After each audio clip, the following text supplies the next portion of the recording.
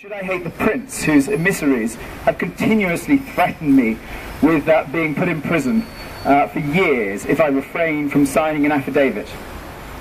Do I hate the men of religion who have drafted heinous reports about me to the security agencies, full of lies, and proclaiming me to be an apostate? Or should I hate the people using pseudonyms on new media outlets so they could lie about me and my family so as to damage my reputation further?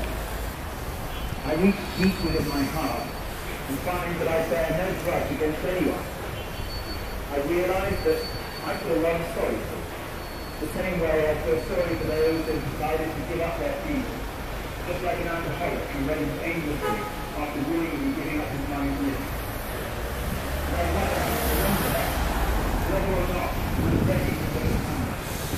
And this particular, this moment, in particular, I recall my reason. The oppressor dies and he is forgotten. The free man is jailed and he is mentioned everywhere. I didn't ask for revolution. I didn't ask to change the system. I just have my small house and a lot of young people. I just speak freely on Twitter, a very basic thing in the world, in other countries. So why do you punish me? Only free people make history. I will only live once in this world, therefore I will live it as a big adventure and as a dream called the hope.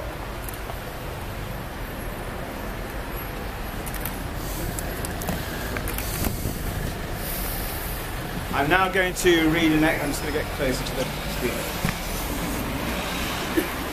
Waleed. Writing while going to prison is like bidding your loved ones farewell before you leave on an arduous, faraway and risky mission. You don't know whether you'll make it back or even if you'll ever see them again. I write these words while awaiting the moment when the police call and summon me to serve a prison term of 3 months. But my imprisonment might drag on for years, pending the outcome of another case before the court on a more serious political charges. As I'm writing these words, ideas crowd each other out, leaving but a frail trace of sharp, direct and candid words.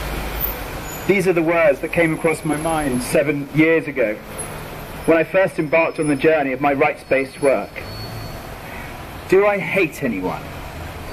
I wonder, particularly those who have insulted me and my family, using the foulest of words in the course of their investigations. Do I hate those who imposed a travel ban on me